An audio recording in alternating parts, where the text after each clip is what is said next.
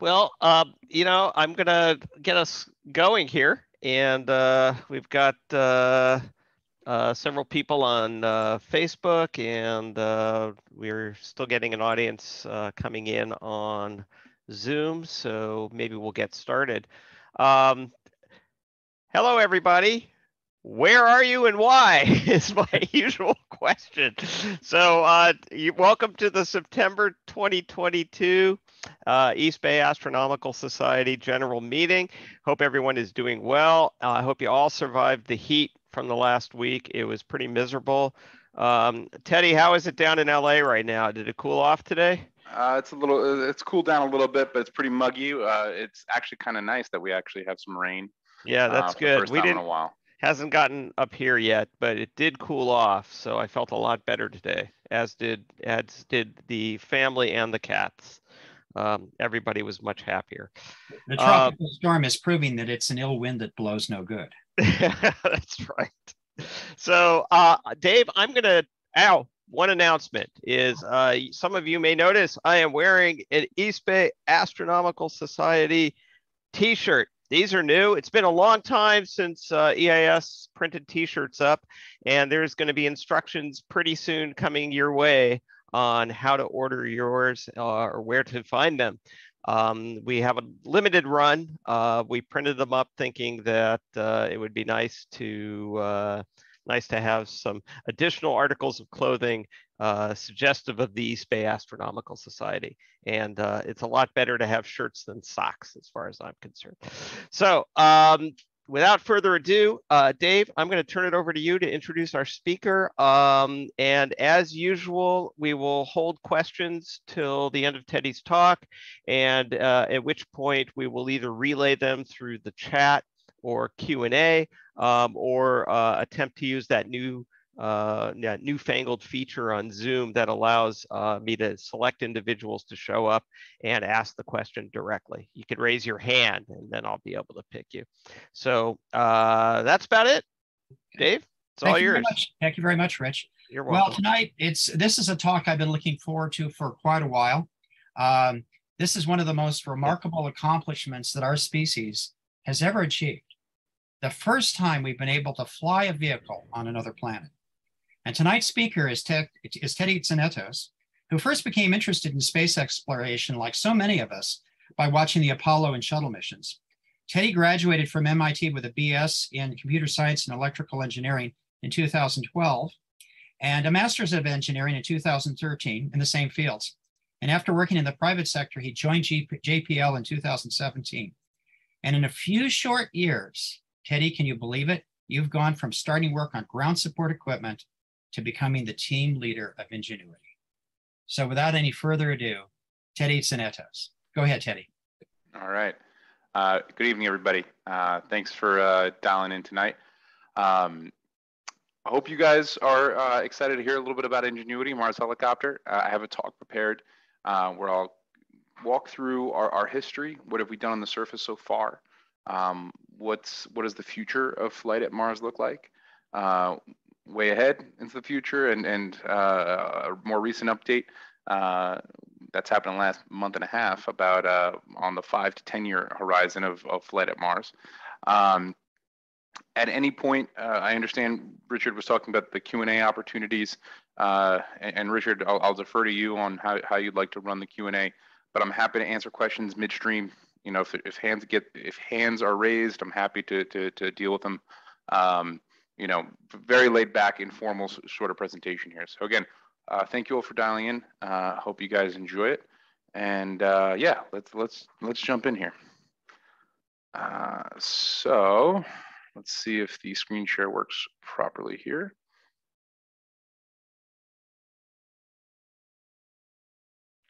Okay, can I get an audio cue or a thumbs up from Dave or Richard? Looks good, Teddy. We can see it. Okay, all right. So I assume you all know what Ingenuity is. If not, just a quick brief here, a quick primer. Ingenuity is this little baby on the surface. This is our helicopter. It's our 4-pound coaxial rotorcraft at Mars. And the point of Ingenuity was to be a technology demonstrator. right?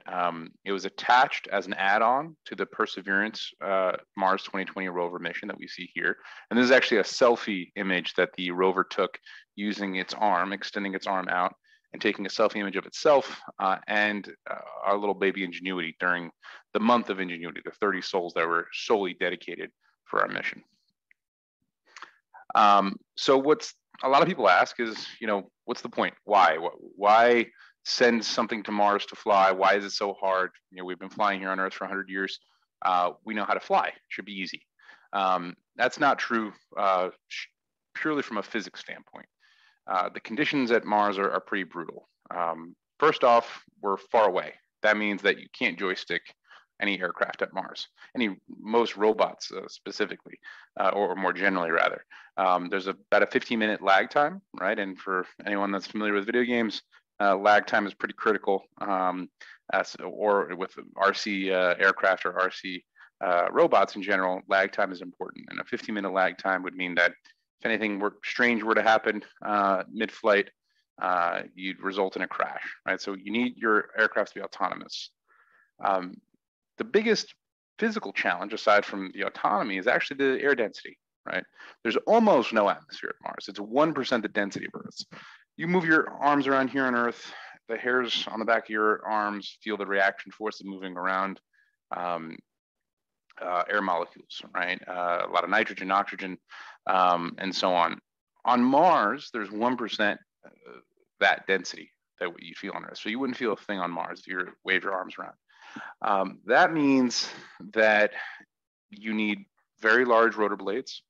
In general, the way that aircraft scale is that the larger aircraft are, the larger your lifting surfaces are, the more efficient you are. But you need to be lightweight, and you need to spin your rotor blades very, very quickly. It's also very cold. Mars is not very hospitable. Forget life, but even for robots, it's not very hospitable. It can get down to negative 90 degrees Celsius at night. And that means that your batteries, which are lithium ion, for those of you familiar with lithium technology, that technology doesn't do so well at cold temperatures. So your lithium cells are subject to those cold temps. Your commercial off-the-shelf electronics are subject to those temperatures. And really every single solder joint, there's thousands of solder joints and micro connections and vias on board Ingenuity, utilizing a lot of the technology that's in your cell phone, right? And every single time you cold cycle overnight and then warm up during the day, it's like if you ever take a piece of metal and bend it back, and you bend it back and forth 5 times, 10 times, you get to 30 or 40 and eventually it'll snap. Right, you're undergoing plastic deformation every single time, and it's yielding and it's incurring some damage, and eventually things will break. It's one of the key challenges about designing Ingenuity is how to survive the cold nights, how to thermally manage the heat produced, the heat energy we would absorb from the sun, and make sure that we survive the night as best we could. So active temperature control, and then build the external parts to be as reliable as possible. And related to the solar energy, we need to be self-sufficient. There's no going back to the rover, right? One of the premises of one of the core foundations of the design here is that once Ingenuity was detached from the Perseverance rover, we would never go back and reattach. We can't plug in to charge. We need to be self-sufficient, have our own solar panel to charge the batteries. Here's our baby, all right? So this is a pre-launch image of our final flight configuration of the Ingenuity helicopter. It's one of my favorite images. I'll tour everyone through from the top down. So starting at the top, we have a solar panel. You can see there's 3 strings of cells, of solar array cells. These are COTS. I'm going to point out as much as I can the commercial off-the-shelf parts so that people get a sense for how much, not that we necessarily have a desire to go to COTS, but how much we needed to rely off commercial off-the-shelf parts, because the advantages, the miniaturization, and really the lightweight benefits of off-the-shelf components offer, as opposed to heritage space components, which are sometimes not necessarily built to be lightweight, but more so built to be reliable. So we have off-the-shelf solar cells. We have a Zigbee style 900 megahertz radio, so ISM band, same that you would use with walkie-talkies, for example. We have a coaxial counter-rotating rotor system. So the upper rotor rotates counterclockwise as viewed from above. The lower rotor rotates clockwise as observed from above. 2 sets of swash plates, so 1 swash plate per rotor motor, and that's how you control the angle of attack of the blades as they rotate around the central axis. This silver box on the bottom, that is our avionics bay. So that's where all of our electronics are, our Qualcomm Snapdragon processor. If anyone had a Samsung Galaxy phone, for example, like an S5, that's about what would have been on the market in around 2015. So an S5 2015 cell phone is what's powering Ingenuity. Our cameras are our regular COTS cell phone cameras, our inertial measurement unit, again, MEMS, COTS components, and so are our batteries. If anyone has a power drill at home, that battery pack, if you tear it open, 18650 lithium ion cells, the regular flooded in the market battery technology that anyone can buy. We used it because, we got a question. Yeah, Dave. I'm sorry, you're probably about to answer this, Teddy, but how many watt hours can you store in your battery? Yeah, so it is a 40 watt hour battery. Okay. And most of that we consume overnight in terms of trying to heat ourselves. We consume about 20 to 25% of that in a 2-3 minute flight. And then we immediately land and try and recharge as best we can so that we can survive the overnight power draw. Okay, thank you. Yeah. And then you see our landing gear. Here's our team. None of this would have been possible without the team. Here's our original project manager, Mimi Young, and Bob Allam, our chief engineer. And this team, it's not just NASA JPL, it's other NASA centers as well. Ames Research Center, Langley Research Center, Qualcomm, I mentioned earlier, AeroVironment, who built most of the structure, is a very significant partner of ours with Ingenuity, Solero, and a handful of others that helped us get to the surface of Mars and fly for the first time ever. There were also a partnership with Lockheed Martin, who developed the deployment system to actually house Ingenuity while we were in cruise and then do the final deployment once we were on the surface. All right, so what is the technology demonstrator? That means we're high risk, high reward, right? From a success criteria perspective, Ingenuity did not need to succeed for Mars 2020 to be a successful mission, right? If we had a critical failure before launch, we wouldn't have been attached. If it was after launch, we would have been left powered off for the remainder of the mission. And there's no science goal. There is no science payload on Ingenuity. There's no science objective. The only objective is just to prove that we can fly on Mars, check the box for future generations to move forward with that capability and run with it, just like we did with the Wright brothers, right? They proved for humanity that flight is possible, and now here's where we are flying on other planets, right? Because we were a tech demo and because we were a high risk, high reward, there were multiple chances or multiple opportunities for our mission to kind of go on an off ramp, right? And call it end of mission early. The first big challenge for us was just surviving launch loads. Launch is a violent experience. The highest structural loads in terms of take any part of the helicopter, the mast, the legs, the feet, the blades, the highest loads on all of those components is experienced during launch, not during flight, not during takeoff, not during landing of the helicopter itself, or even being dropped 5 inches from the rover down to the surface of Mars, but it's launch. That vibration, that shaking, it really pushes your components to their limits.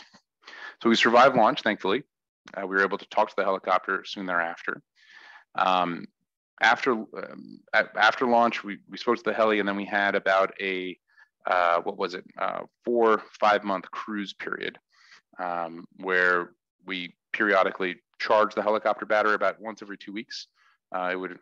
We'd go up to 35% state of charge, it would drift down to 17, and then we'd send commands up to the cruise stage to tell the rover to then charge the helicopter batteries. We did that 17 times during cruise.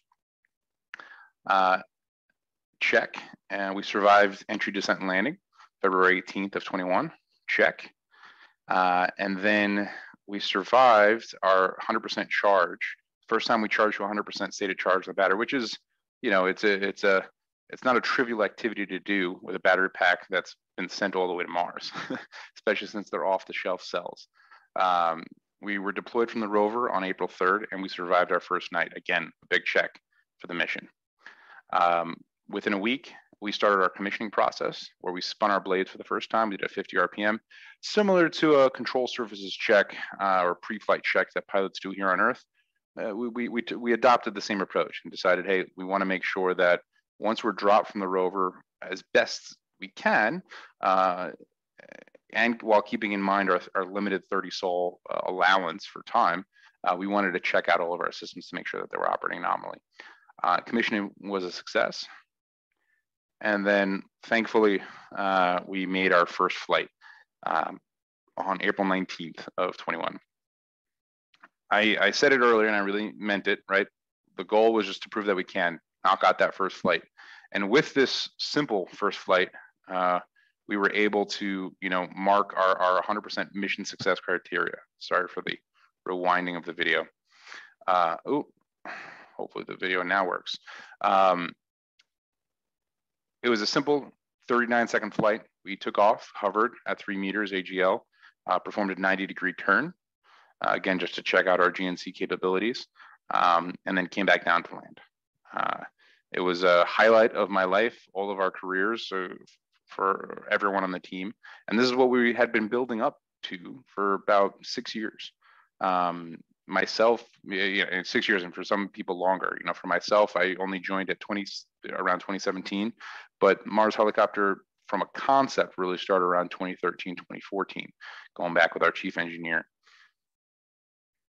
Since then, though, we've been a little busy. I hope this animation's working out because I spent a lot of time on it. After flight 1, we really started stretching our wings, if you'll allow the expression. The start of the mission was this blue box here, this blue shaded region where you see flights 1 through 3. And then we executed flights 4 and 5. And at that point, we officially were at the end of our mission. We were funded for 30 sols.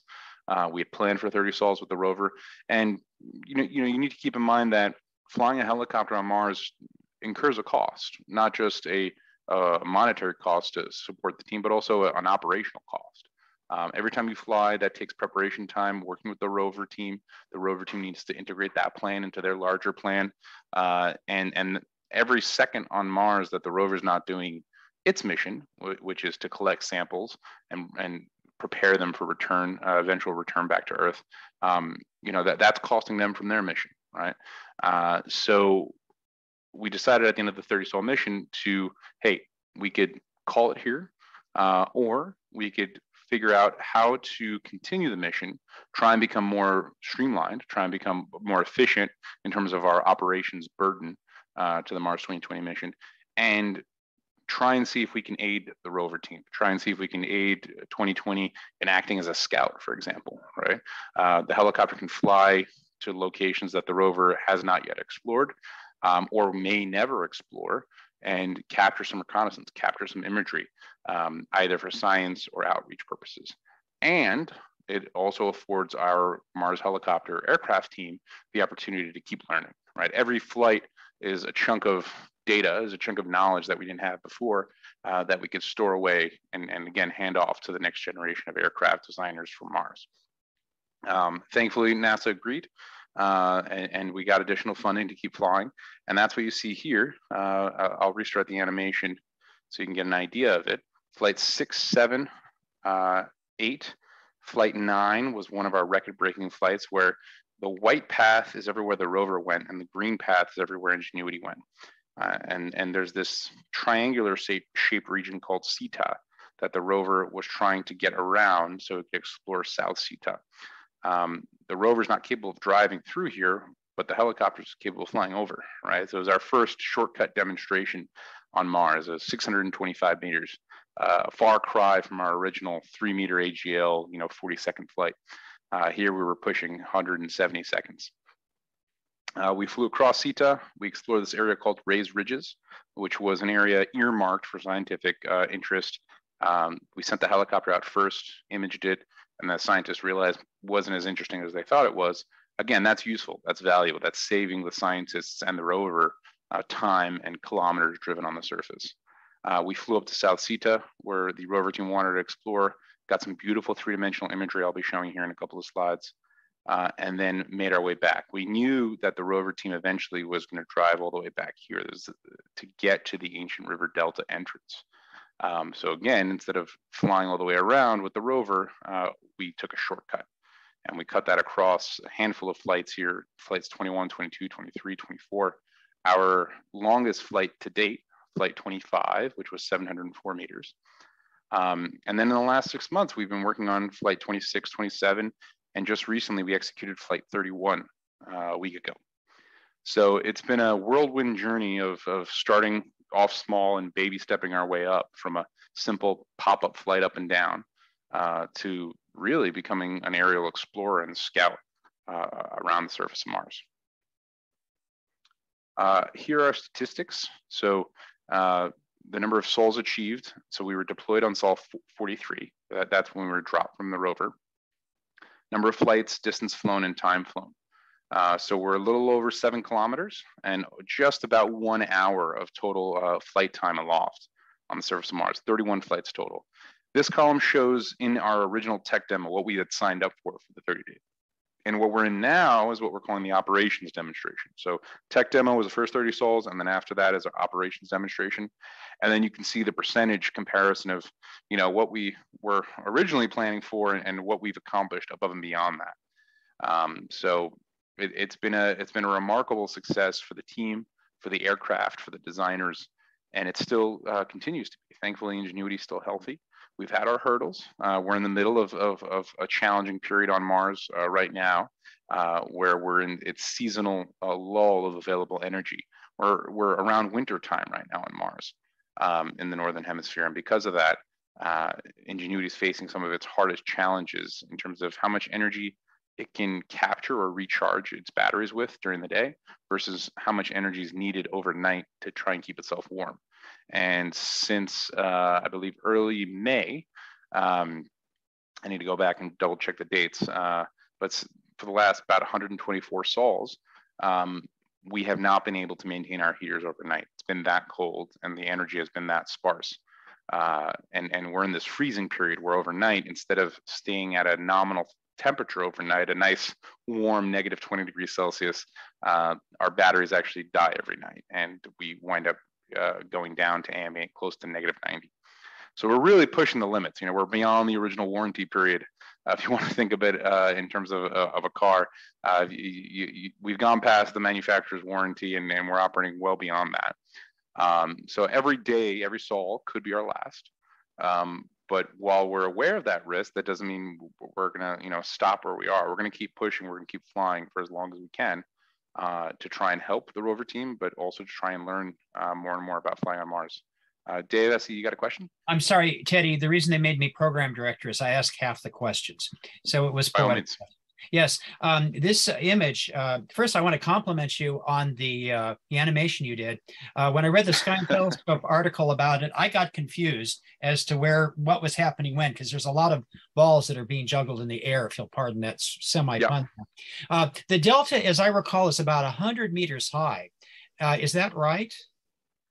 It depends which approach you take, but it's on the order of dozens of meters. So there are gentler approaches right now where the rover team may be going up this blue line, but eventually the total delta, I think it's on the order of 100 or so. Don't quote me on that. I need to double check, but yeah, what we're looking now at the delta front here is dozens of meters. Yes. So when I was around 50 or 60. When I was reading about this, again, you know, one of my future fantasies is one of the descendants of Ingenuity flying along in Val Marineris and just examining the cliffs there, which would be a stunning video and image to see. But it occurred to me, would it be possible for you guys to fly Ingenuity, Ginny, up 100 meters? Can you go up that high and then go over to the top of the delta? So there's a couple of questions wrapped into that. From an aerodynamic standpoint, yes, it's possible. Right, so can the rotors handle that? Yes. From a sensor standpoint, Ingenuity's design has a challenge. It's not a showstopper, but it's a challenge in that our laser altimeter, so our sensor package is comprised of an IMU, so that's an accelerometer and a gyroscope. We have an altimeter, we have a color camera, which is not used for navigation, just for photography, black and white downward facing feature camera. So that is used for navigation, and a downward looking laser altimeter. That laser altimeter around 25 meters or so, our readings start becoming less and less reliable. Now that doesn't mean you can't go above 25 meters. It's now that that just means that your filter's performance, your navigation filter's performance, will start to degrade once you take that sensor out of your system. It is feasible to write software to allow yourself to go above 25 meters, or change the existing software to tune it so that you can do that, keep climbing. And as you keep climbing, your accuracy will start to degrade, get to 100 meters, then you can come back down. Or presumably get up to the cliff, a vertical cliff wall, translate over, and then try and land. There's a lot of nuance there in terms of guidance planning for such a situation. However, right now we're in the middle of a flight software upgrade effort to help us with just that problem, where we're feeding in, we're changing our navigation system right now so that we can feed in the capability of an existing digital elevation map. It's called a DEM. And you can imagine we have these satellite images, we have three-dimensional maps of Jezero Crater. And if we're going up a specific vector, let's say we're coming up this way, I can't, do you guys see my mouse? Yeah, we can. Yeah, so let's say you're attacking this way, or we're coming around here, or we're going up here, or the blue line. We could pre-calculate what that ground profile looks like right, as a function of time, and then feed that ground profile information into the helicopter's navigation system.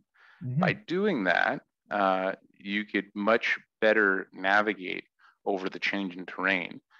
And potentially not need to take such a challenging 100-meter jump. But instead, if there's a 5-meter slope up or a 10-meter slope up, you can take those flights and still not suffer landing site error.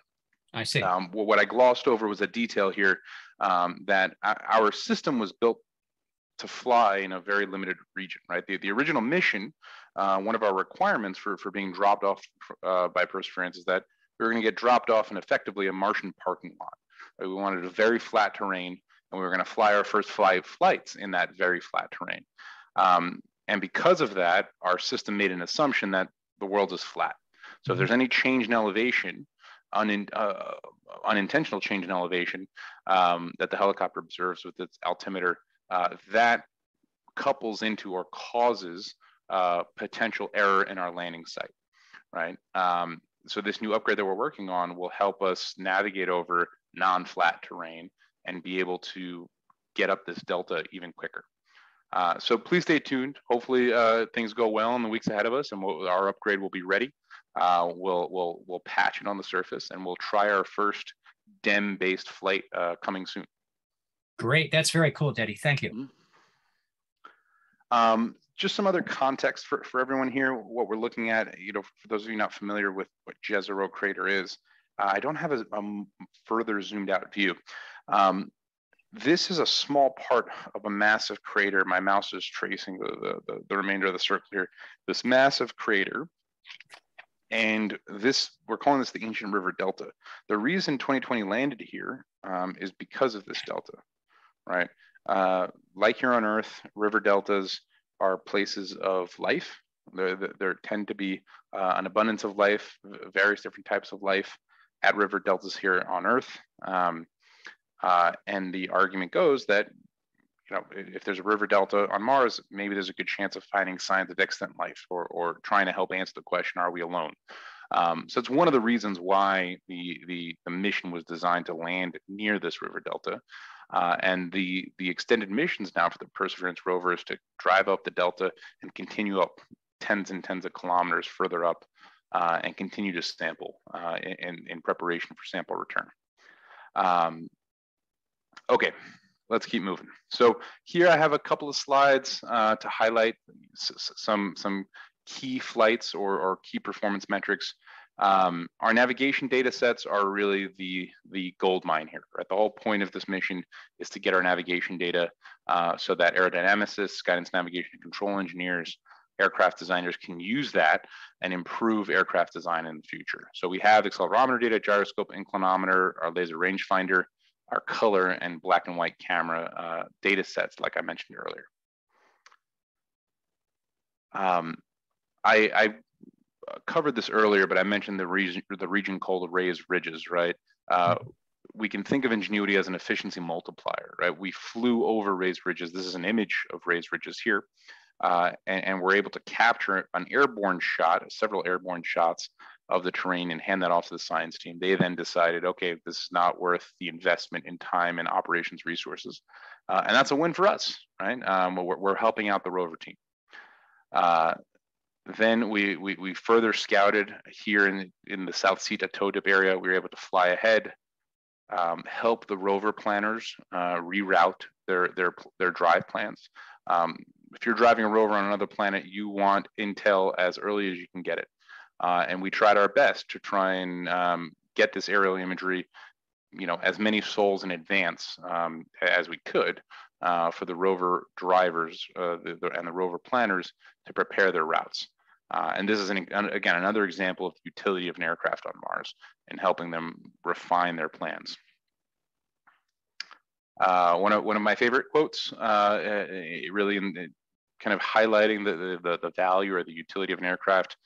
The project scientist, Ken Farley, right? I'll let you all read it yourselves. I won't read it word for word, but effectively what I already mentioned, right? It's a win-win anytime that the aircraft can help the rover become more efficient effectively. This is, I think, one of the coolest visual representations of the bang for the buck or the value here of aircraft at Mars. We'll start off in the center of the screen.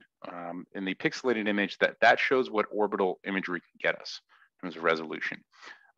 After Ingenuity's flight number 13, we were able to project that imagery down onto this orbital map, and you can see just how much more crisp all the detail that comes alive using a 13 megapixel cell phone camera a handful of meters off the surface. What's more is that you can stitch together these high resolution images. With flight 13, we flew out along this green line and then flew out orthogonally from our initial vector. And as we were flying, as my mouse was tracing out, we took a series of, I think, about 8 of these 13 megapixel images. Those images were then stitched together to form this 3-dimensional map. Right? Wow. And being able to generate these 3D maps and hand them off to the scientists and say, hey, this is what the heli sees. Would you guys like to go explore? Right? It's a lot of fun. It's really, it's a once in a lifetime kind of opportunity to generate these data products, hand them off to scientists and engineers that, when 2020 was planning their mission, they didn't expect to have these sorts of resources, right? Because again, no one could bank on Ingenuity working. But it's been so remarkable that it has, and it's lasted so long. You've had the opportunities to push the envelope, so to speak, of what's available to the scientists. So how are we holding up? This is actually an old slide, only going up to flight 13, but it's representative in the performance metrics here. I'll go into a little bit of some technical detail here. I'm not sure, where people skew on the engineering or the science side of things in the audience, but I'll just get into a little bit of the nitty gritty.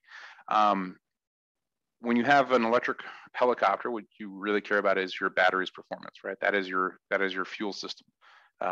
And over time, you want to make sure that the battery is not aging rapidly. You want to make sure that it's behaving on flight 1 similar to how it did on flight 13, and now we're on flight 31.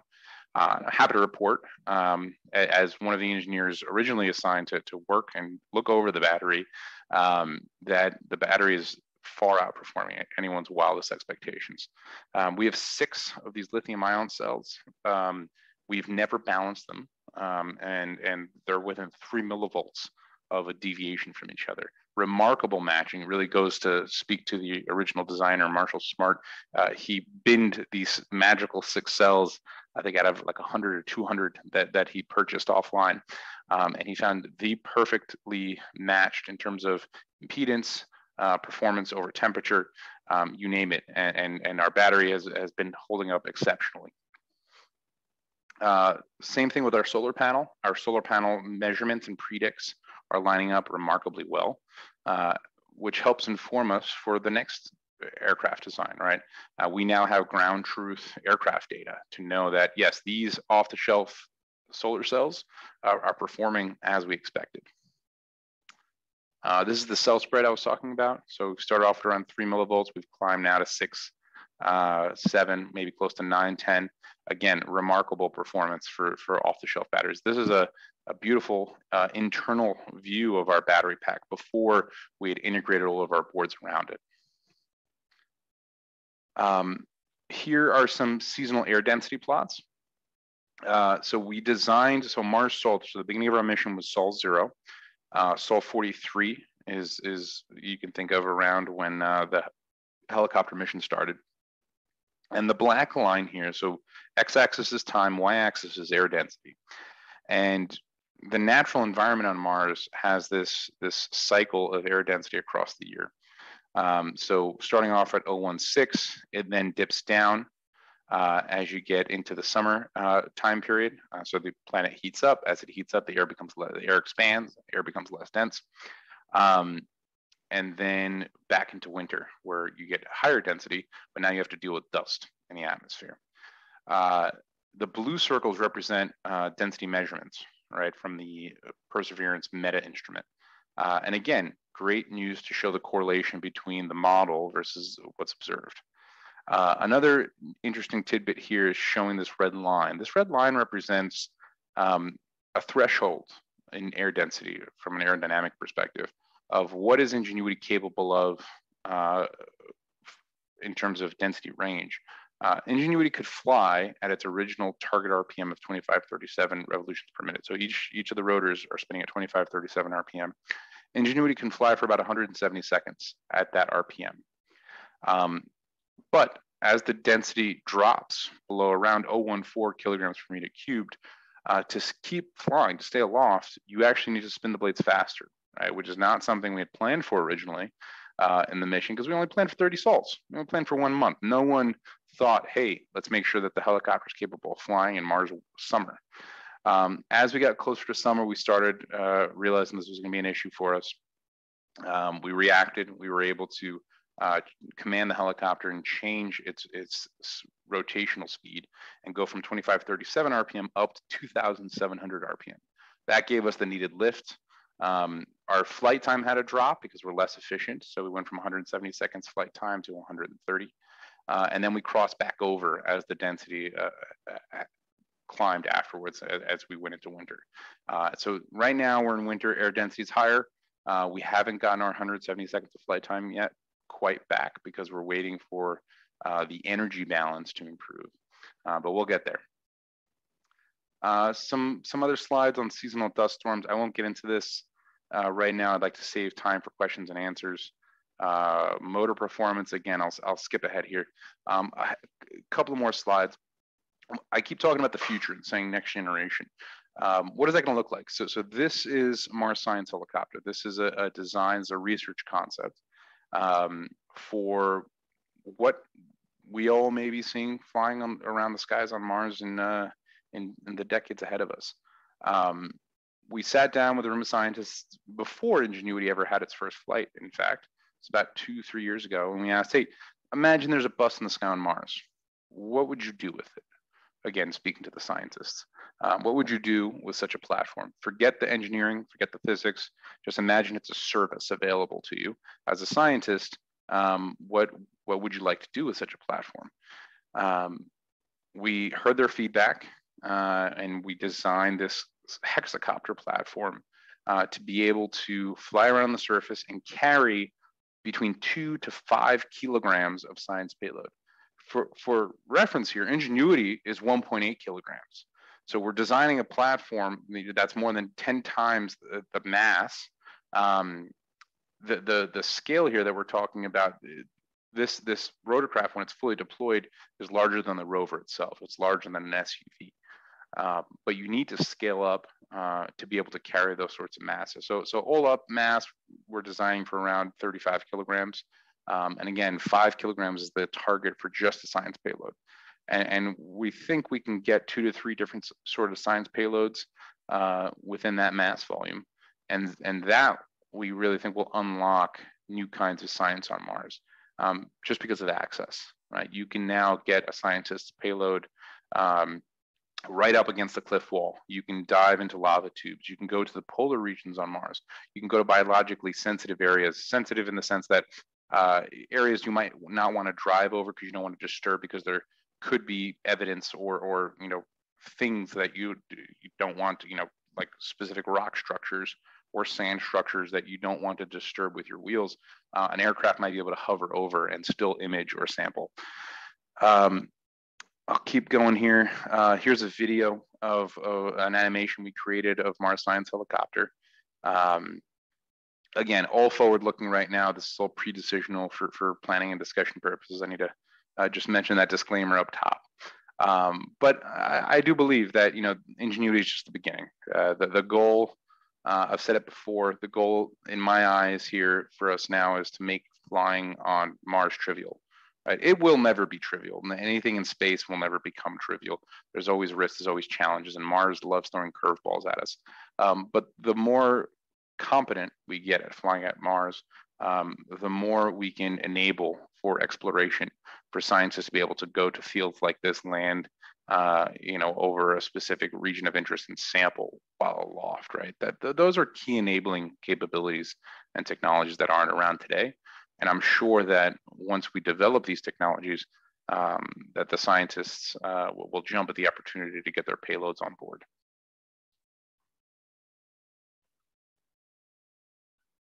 Okay, and last slide here before the wrap up.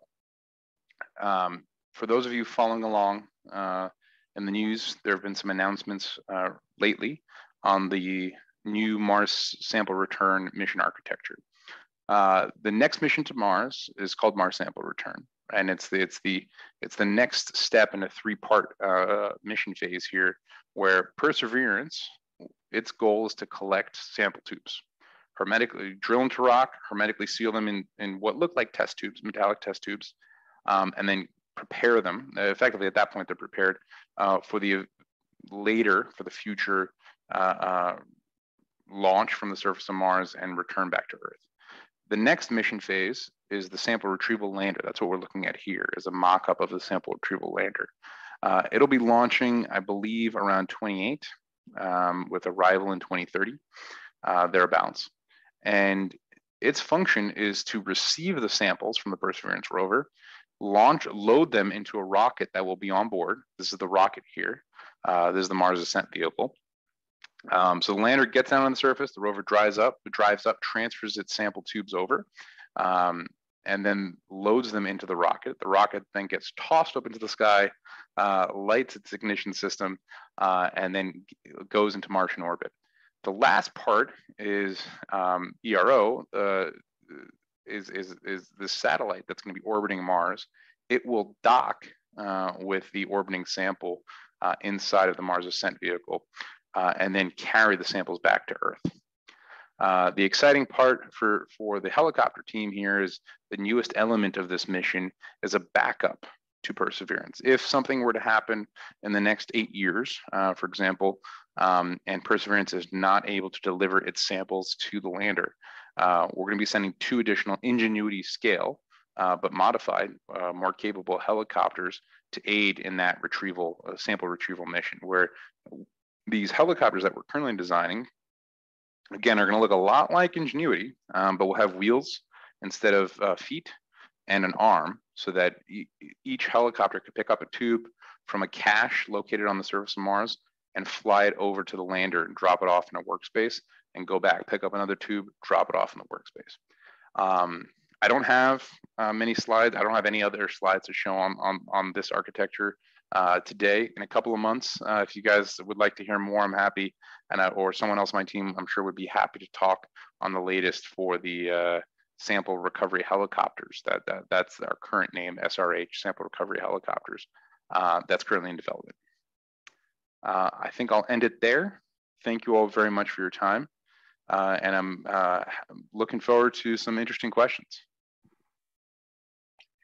Thank you, Teddy. That was absolutely spectacular. Great, thanks. I have a few more questions in case. Fire away. Go ahead. No, but Rich, go ahead with somebody else. No, go ahead. Okay. Teddy, one thing I almost raised my hand during your diagram of the dust storm. How much is dust impeding the efficiency of your solar collector? Sure. So we're beating the performance of any prior solar panel that's ever been deployed to Mars. We know. Well, I should be careful when I say this. That first statement we know is true. We're beating the trend. There's a degradation number, so much percentage per sol that's expected, depending on what Elsebes it is, what part of year it is on Mars, that's expected in terms of degradation, and we're outperforming that. Now, is that because of vibration during flight? Is that because of vibration during takeoff and landing? Or is that because of crosswind while we fly? We cannot say for certain. You don't need, you've got your own personal dust devil. I just realized that. Right. So there is there's air, being sucked down from above and getting shot through the rotor system, and we believe that has a cleaning effect. But the reason I'm saying I'm being careful is that we cannot say for certain which element is the biggest contributor to that self-cleaning effect. Yeah. But the proof is in the pudding. The fact that our solar panel is still performing, we're still alive, we're still recharging ourselves more than a year and a half now on the surface of Mars. And when you stack that up against any other solar panel powered mission, we know there's a positive effect. What's difficult to pick apart is the short-term effect, right? When you look at the solar panel performance pre-flight versus a minute and a half after flight, you might think intuitively, well, there should be a big shift, there should be a big jump. It's difficult to make that claim because of the chemistry and the electronics involved, because you have a solar panel that's directly attached to a battery without a peak power tracker. I'm getting into the nuance here of the electrical engineering, but effectively, we have some in the audience, Teddy. Don't worry. Got it. So because of that, it's difficult to deconvolve the chemical voltage and current curve from the battery versus the voltage and current curve of your solar panel. And then on top of that, you have now the effect of your dust, and being able to pinpoint exactly, what percentage of change in current or change in voltage is a function of your IV curve on your solar panel becoming more efficient because now you're at a lower voltage in your battery. It becomes a little complicated. So we've tried doing that. That's still an ongoing effort to try and peel apart that, like, let's say there's X percentage of a change pre or post flight. What fraction is dust? We're still working on that. So in the short term, it's difficult to make the claim, but when you aggregate it over a year and a half, yes, obviously there's some benefit because of our flying ability.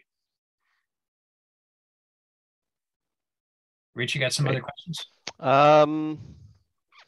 Let's see. I already answered one for somebody. He wanted to know what a Mars sol was, and basically, it's a good question. If you've never heard the term before, yeah, you guys aren't on sols anymore, are you? Yeah. So a Mars sol, of course, is a Mars day. Basically, when the sun reaches when the sun's at meridian, how much time does it take it to reach meridian again, more or less? So about 25 hours. Is that right? 24 hours and 40 minutes, thereabout. 40 minutes, got it. I'm rounding up. Let's see. Somebody was pointing out, and I think this is really a media effect. The question was, it takes 7 months to reach Mars, and we've landed a helicopter. Depending on when you launch. Depending, of course, when you launch. We landed the helicopter and rover. Why aren't we seeing the same type of activity on lunar missions? And my thought is we are actually, but I don't think they get the same kind of media and excitement that the Mars missions do. There's something more exotic maybe about going to Mars because it's got an atmosphere. It's more of a from at least a human standpoint, it's more of a place, right? Whereas the moon is much more inhospitable. But we have a whole rash of missions going to the moon right now. I mean, well, there's the Artemis Yeah. launch, which I think is now scheduled for Monday. So you should all tune in for that. What's important to understand is that NASA's agenda is largely driven by something called the Decadal Survey, right? So once every 10 years, there's a survey that gets sent out to the public, and NASA just asks the question, what areas of space exploration do the scientists around the world want to focus on, right? And you know, if you look from decadal to decadal, you'll see evolution in that focus. You'll see changes, right? And depending on where the science community wants to drive NASA's efforts, that's how NASA reacts. So you know, why was there a lot of interest in Mars in the past? Well, that's what the scientists were interested in, and you know, I can't speak for NASA. I can't speak, you know, especially with such generalities. But you know, you could imagine if all the world scientists start saying we want to go to the moon, that's top priority. You know, we'll see the mission designs changing for that. But JPL in general, you know, we one of our main focuses is trying to design robotic platforms to serve the science community. All right, we have a question from Tasha. Tasha, I'm going to allow you to speak. I'm going to hit that button. Can you try speaking? Yeah, can you hear me? Yeah, great. Okay, cool. I mean, mine was just more. I was just curious, you know, for Ingenuity, if it flies on Earth. And I mean, I assume obviously you were testing it on Earth, but what are some of the differences that you would see in what it was capable of, like on Earth, if that's kind of a thing you could maybe speak to a little bit? I'm just really curious. Yes. Like, so I'll split the answer into two parts. Flying Ingenuity on Earth in a Mars simulated environment, and then flying, you know, a lot of people ask the question, could you fly Ingenuity on Earth in Earth's atmosphere, Earth's density, right? The former question is what we did in terms of preparation for launch. We have something called a 25-foot space simulator at JPL. If you guys come down to the LA area and you guys tour JPL, depending on if there's tour groups that go up there or not, I forgot if it's part of the standard tour, but it's a national landmark. It's a tin can, 25 feet wide, about 6 stories tall. And almost everything we've sent to space has been in this facility at one point or another. The beauty of this chamber and the coolness of it, just to say it simply, is that you can suck all the air out. You can go to a hard vacuum if you want, or you can squeak a little bit of air back, and that'll give you Mars, right? You can specify the exact density that you want to simulate Mars. So that takes care of one part of flying on Mars. But the temperature's still not right because you're at room temperature, even you know, at 1% density. So the walls can be flooded with liquid nitrogen through radiators, and you can freeze everything. You can chill the entire chamber down, so you can get the density and the temperature right. It also has a solar simulator. So there's these massive 37 kilowatt bulbs in the basement outside the chamber, and there's this, I think it's a quartz window that allows light through but still maintains the vacuum, and then a big reflecting dome at the top, and then it'll beam down on whatever you put in there. So you can get the solar simulation, you can get the temperature, and you can get the air density. That's almost everything. You don't have gravity right. So we needed to build a gravity offload system that we placed inside the chamber and tugged with fishing line from above, and never picked up the helicopter, but just provided the requisite offload force to take off effectively 2/3 of the gravitational force that Ingenuity was feeling here on the surface of Earth. And that 2/3 offload gives you approximately one third remaining, and that's what Ingenuity feels like on the surface of Mars. So you combine all of that, and that's the closest you could get on Earth to flying on Mars. The second part of your question, could Ingenuity fly within Earth's atmosphere? So AeroVironment, our partners, have actually created we call it Terry instead of Ginny, the terrestrial demonstration. So they created their own Ingenuity scale helicopter, and instead of spinning its blades at 2537 RPM, they slow them down. They go down to around 400 or I think 500 RPM. You could think of Earth as like a thick soup, right? Compared to Mars. So because of that, you got to spin. You move much slower your rotor blades because the air is that much thicker. It's like trying to swim in concrete, like liquid concrete. Think of it like that. Now, I'm not an aerodynamicist, so I won't go too much into the details, so I don't get myself in trouble. But the efficiencies are way off, right? You design blades for the Reynolds number, for the specific density, for the specific performance that you intend to fly in.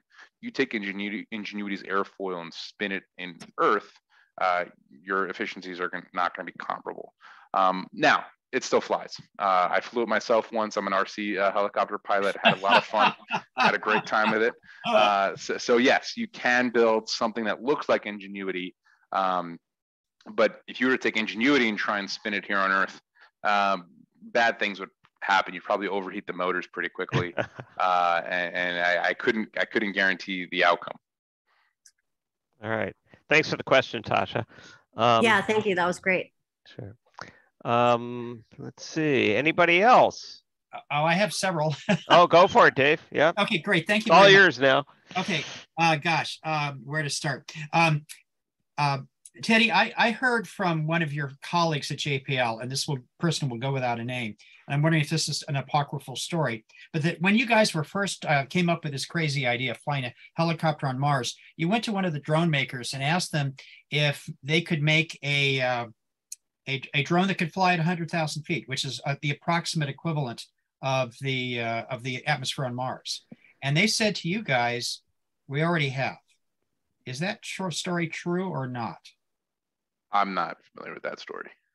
I would think you would be if it was true. So maybe somebody was telling me a bit of a tall tale. Okay, the 100,000 feet is accurate. 100,000 feet is on Earth is about what it is on Mars in terms of air density, but I'm not sure of that story.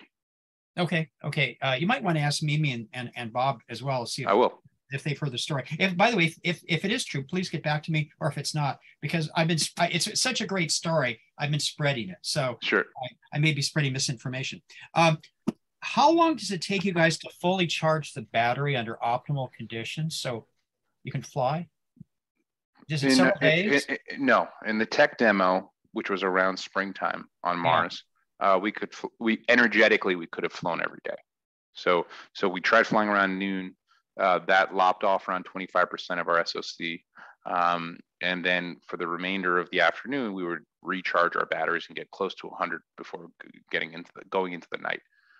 So once per sol, or one flight per sol, we could have accomplished energetically. Operationally, there were other challenges and reasons why we couldn't do that. Yeah. So it sounds to me like you can fully charge the battery in about 6 hours. Is that right? Yeah, about assuming you were bootstrapped from the prior sol at a good SOC. Yeah. If you started off at 0 at sunrise, not necessarily. Yeah, sure. That makes sense. As I understand it, the rotors turn at the speed of sound on Mars. No. Is that wrong? No. We spin around 0.8 Mach. Okay. And how fast is that? Well, actually, you've given me 2,700, right? Yeah, you've given the number. Well, so 2537 is our standard RPM. We bumped up to 2,700 for summertime, and then came back down to 2537. I can do the 2 pi r calculation here in the background, but I can do it myself. Yeah. So during springtime, we were at the tip of the blades, the fastest moving part is around 0.8 Mach. Wow. Now there's some other velocities you need to keep in mind. Something called an advance ratio, right? So as you're moving forward, there's an advancing blade and a retreating blade, and depending on A, how fast you're moving, and B, the wind speed, those velocities can stack up and get you close to transonic. You are close to transonic on the tips as a result of that, right? But in general, we try and keep our tips around 0.8 Mach. Okay, and when we're saying transonic, of course, we mean transonic on Mars at that air density, not of course transonic on the Earth. Yes. Okay. Let's see. Any other stories here? Actually, I think you've answered them. What is obvious to me though is that the drone is going to, once Perseverance gets up into the Delta with a much rougher terrain that it's going to be navigating, the drone is actually, its value is actually going to increase in terms of scouting ability, because you were talking about, maintaining that flight profile so that, your altimeter would work effectively. But you're going to be able to go into terrains that are going to be, would be impossible to take the rover into. Yeah, exactly. And that's the hope. The hope is that well, let me back up for a second. Let me explain how flight planning works. Today, the way flight planning works is we have a notional cadence of flying once every 2 weeks. If you look at our flight log online and you ignore some of our anomaly windows, that was our goal for the year, and I think we've been pretty good about sticking to one flight every 2 weeks.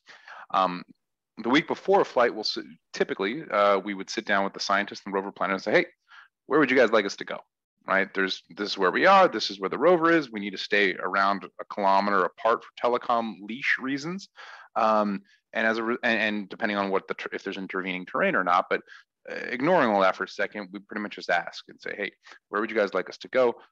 Might the rover planners have some, safety scouting flights, right? If they're concerned about the rover going to some untoward terrain, or if the rover planners are content with their scouting info, the scientists might have something like an outcrop that they won't, again, not invest rover time on, but they'd like images of. That's the typical way you do it.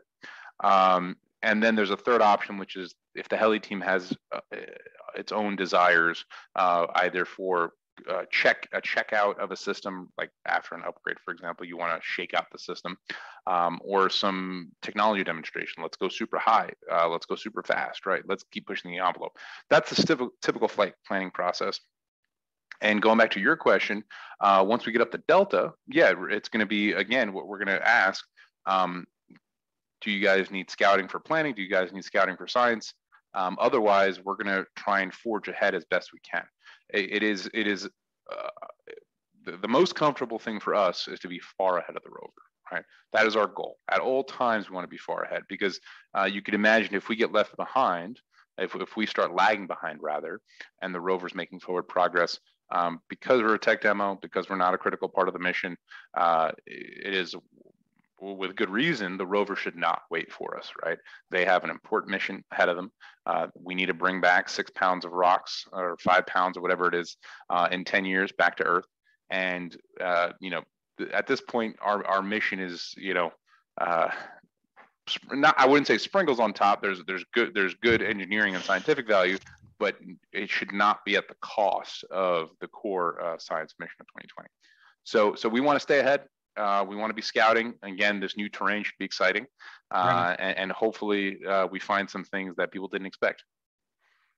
Here's an interesting question. What do you think is the potential for flying humans on Mars in a similar type design one day, like 50 years down the road? Or is it just an impossible thought altogether? No, we've proven that flight is possible, and we already know that we can go from a 2 kilogram to a 35 kilogram vehicle, right? And bringing payload from 0 to 5 kilos. It's a matter of scale and efficiency, right? If the question is like, will physics allow? It's like, yeah, you get a large enough lifting body, yeah, you can do it. How would you build such a thing and fit it within a rocket? That's another challenge altogether. Sure. I think what's more likely is that if humanity wants to build aircraft that will fly at Mars that are capable of carrying humans, they need to be assembled at Mars. Yeah, right. For sure. But I'm confident one day it'll happen. You can put me on record today predicting that, like, yes, one day that there will be a glider that an astronaut will use. And there are other NASA centers have worked on glider concepts, autonomous, robotic gliders. But gliders are a lot more efficient than helicopters are. They require airfields, right? To take off and land, which is why we went with the helicopter design, amongst other trade-offs. But yeah, I'm sure it'll happen one day. Like all problems, it comes down to supply chain. Yeah. All right. Anyone else? It's your last chance. I got another one. Okay. Oh, I'm sorry. There was one that just popped up. Oh, good. What does the helicopter sound like? Stand by. There's a video of it, and I can put it in the chat. Ingenuity. Great. Engineering. In the chamber, what it sounds like, I'll do a horrible impersonation of it right now over my microphone. It's a low, loud bird noise. It sounds like brrr. Not too dissimilar from like a small propeller aircraft. Let me see if I can find it. I'll keep looking for this in the background. Why don't we go to the next question, and then if I can find the video, I'll put it in the chat. Dave, you had one? I have 3 or 4, but I'm going to try to restrain myself. No. We're actually planning. I don't know if folks in the audience realize this. We're planning on flying a vehicle in the Titan atmosphere.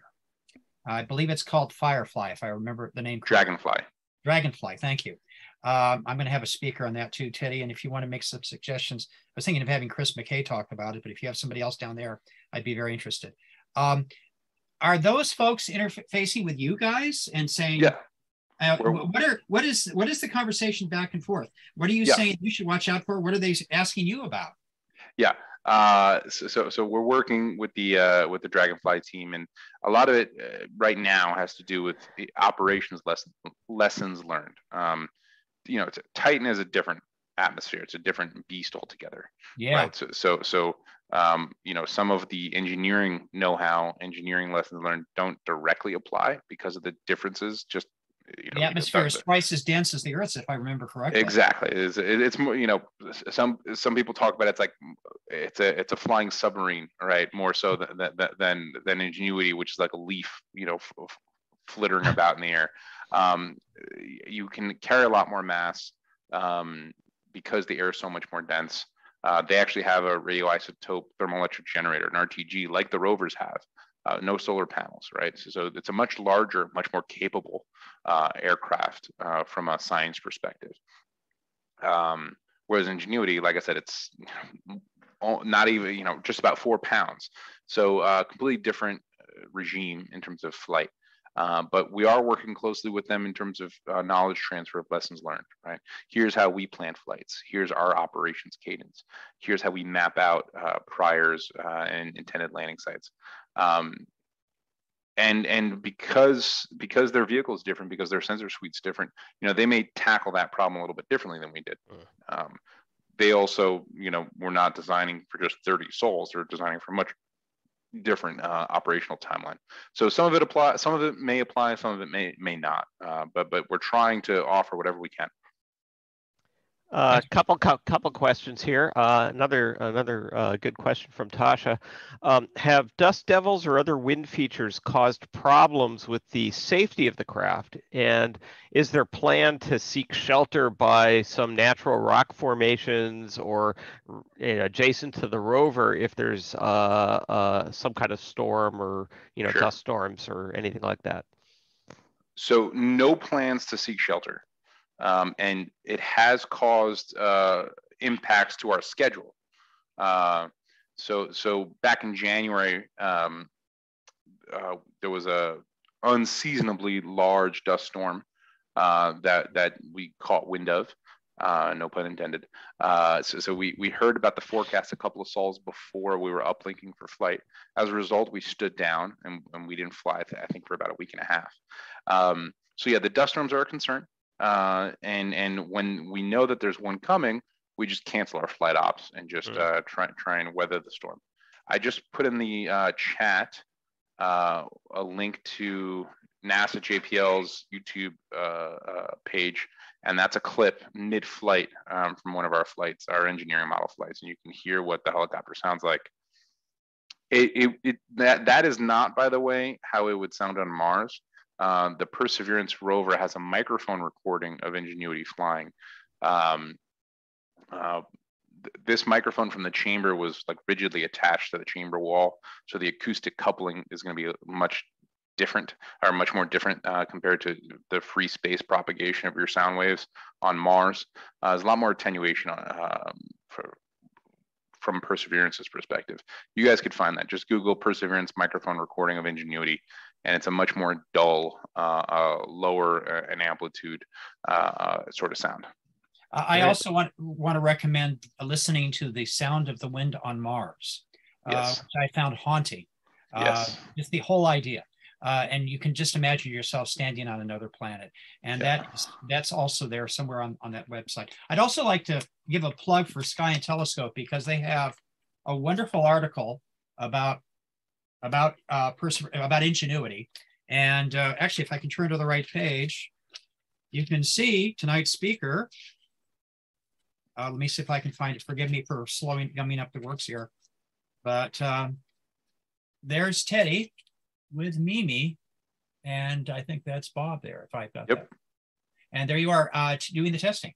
I presume at the big giant tin can. Is that correct? Yeah, exactly. That's in the control room outside of the big giant tin can. Fantastic. All right, we got one more question here. Barring the unexpected, right?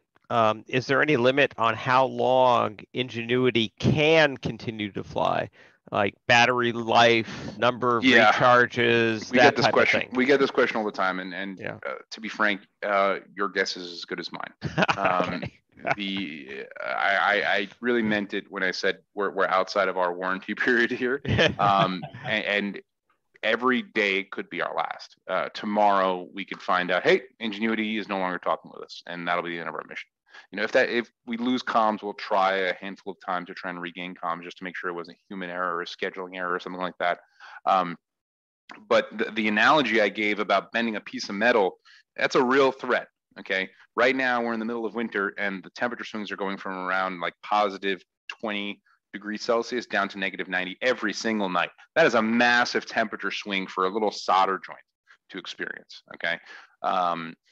It's been a miracle that Ingenuity has survived for last 130 sols in this condition.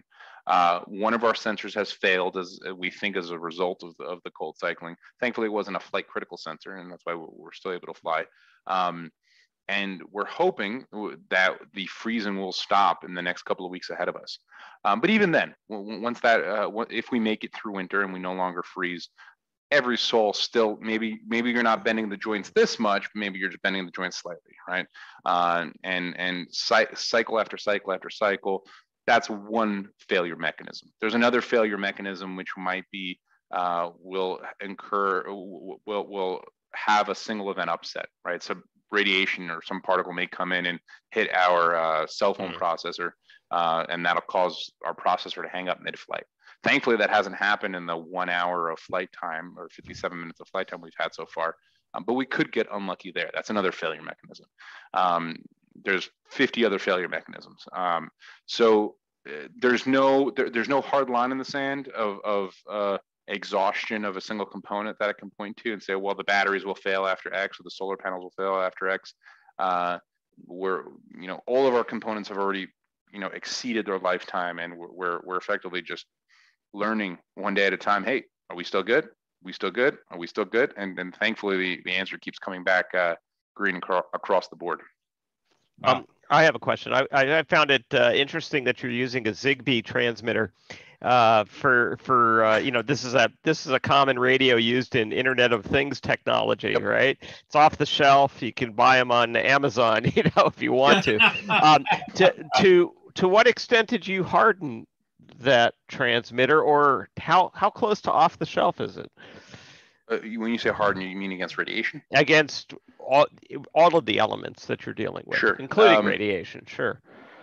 Almost no hardening. Well, so for that component specifically, almost no hardening. And it's almost stock in terms of the software. I don't think we need the specific Zigbee spec from that year to the T. We made some customizations to the firmware on the radio, but it's that it's from a Zigbee kind of intended radio product.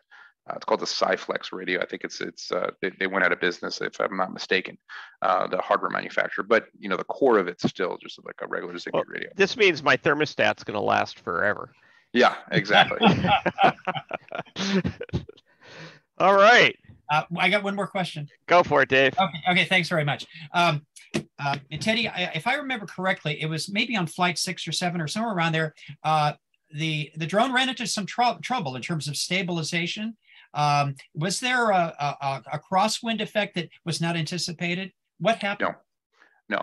And there's, I encourage you to check out the blog post about this. I think Havard Grip, our chief pilot, wrote a very nice detailed article on this if you want to hear some more. I will. No, there wasn't an outside effect. This was internal. And it was actually a commanded oscillation, if you will. So in feedback control systems, right, delays or lags can result in oscillations. Effectively, you cut your margins down. And when you cut your margins down, now your control and your observation may get out of phase, and that may result in an oscillation. If it gets too bad, you can become unstable, right? And then you can actually break things. That's the overarching summary. I'll get a little more detailed now. The way Ingenuity works and the way 99% of UASs, little quadcopters, if any of you bought toys for any children in your lives from the mall, little mall kiosk and little quadcopter, the way they all work, if they're image based, is that you have a very high rate IMU system, which is prone to drift, and then you have a low rate camera system, which doesn't drift, but it's low rate, right? The beauty of the state estimation field here, the navigation process, is based off of something called Kalman filter, and variations on that more capable versions called extended Kalman filters, which fuse your drifty high frequency data with your non-drifty low rate data, and gives you the best of both worlds. Right? Okay.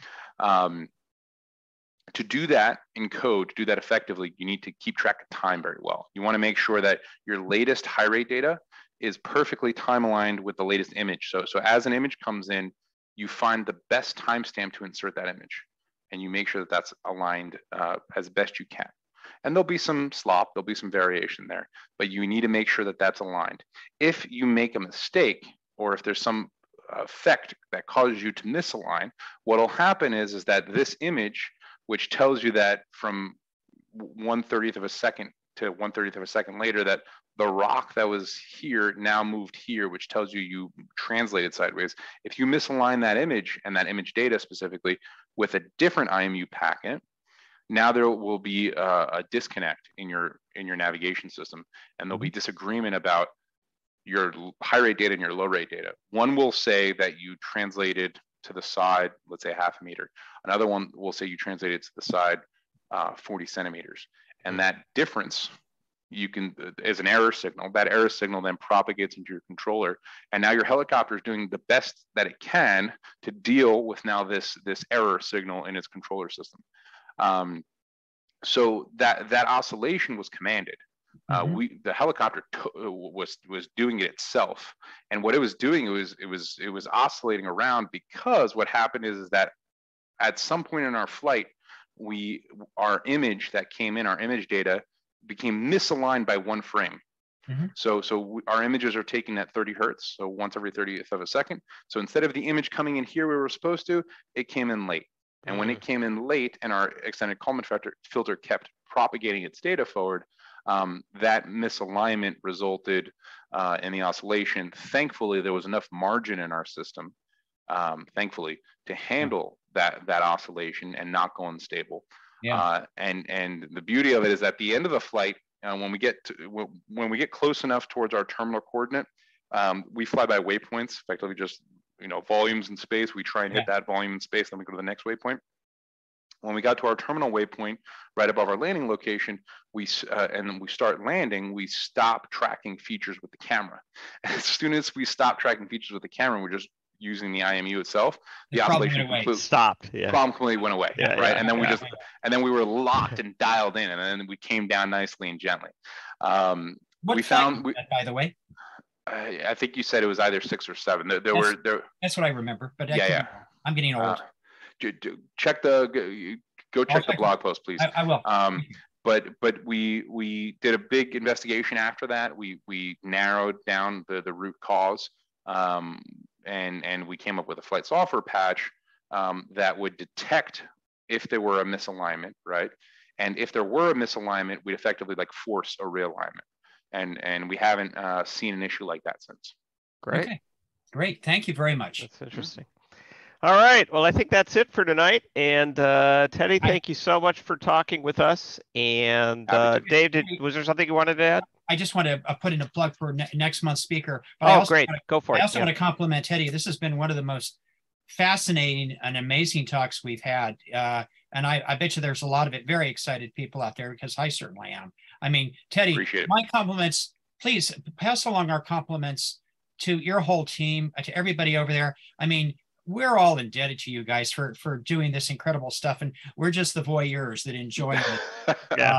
I thank you, and we all thank everyone for their support. You know, the more excitement that people have for Ingenuity and spaceflight in general, it just makes our jobs that much better. So thank you all for having me. Thank you for taking the time on your Saturday evenings to talk with me today, and wish you all the best.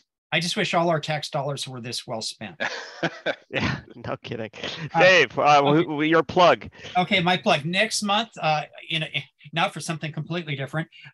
Next month, we're having Dr. Jinan Du, who's an astrobiologist at Stanford University. I mean, I just love astrobiology talks. And we're making great progress now. Now, of course, with James Webb Space Telescope, we're able to do spectra on exoplanets and see if they may have the biomarkers for life. So, boy, just think, Teddy, maybe in a few hundred years, somebody will be flying a drone on one of those exoplanets. There you go. There you go. Thank you very much, folks, for listening to our program. All right. Stay well, everyone. Good night. Good night.